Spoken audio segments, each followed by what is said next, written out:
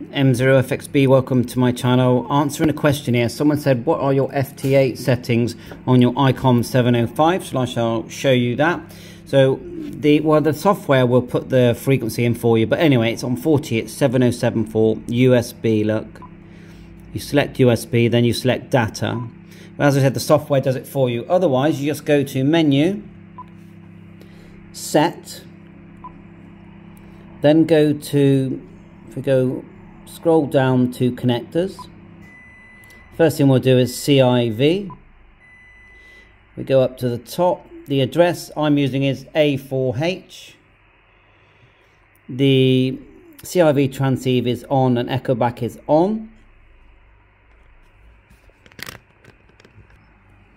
And we'll go back up to the top, mod input 50/50 on both the first ones, then data off mod, mic and USB I've selected.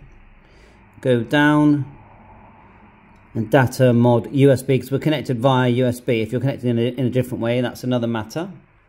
And normally I'd show you the CIV address, but you go menu, set, connectors, and it would be hit CIV.